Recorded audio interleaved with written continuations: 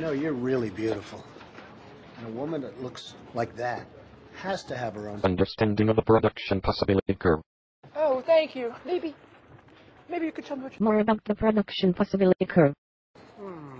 Well, the production possibility curve shows the maximum output of two different products when resources are limited and are being used at full efficiency. This may be the best of all. You don't know? The definition of opportunity cost? That's why our Dan offers this diamond booklet, explaining that the definition of opportunity cost is the loss of potential gain from other alternatives when one method is chosen.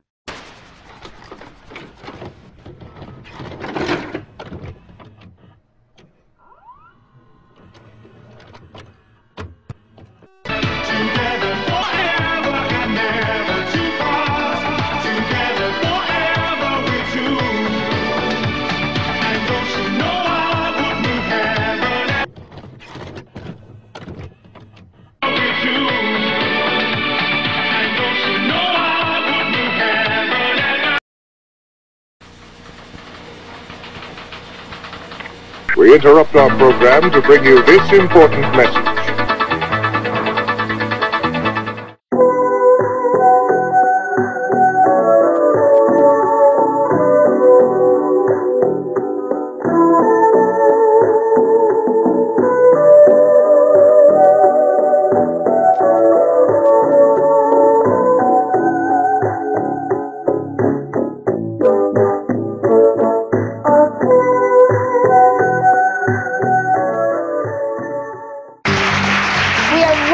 In the middle of our 5-part series this week called Learning About the Production Possibility Curve.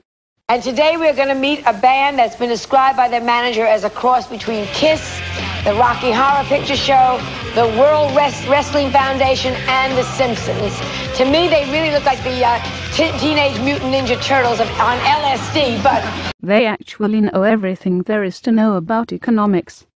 Flock to their concerts hoping to be dragged on stage and sprayed with blood. I mean, the whole thing, I don't get it. Anyhow, they have a new videotape and an album called Going Wild About Reserves. Will you please welcome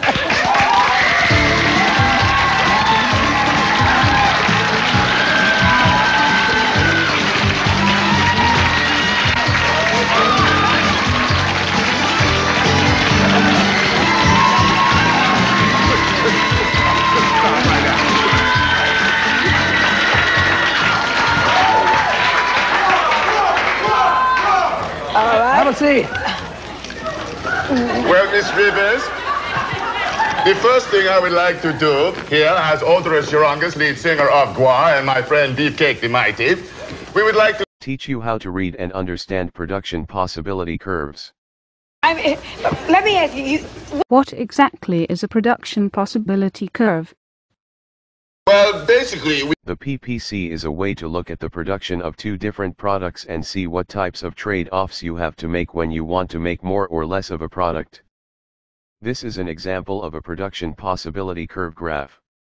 It shows the difference between the production of boats in thousands per year and the difference between trucks produced in thousands per year. Any point along the curve represents complete efficiency. Any point within the curve such as point D show inefficient use of resources. The point outside of the curve isn't impossible to reach point due to lack of resources.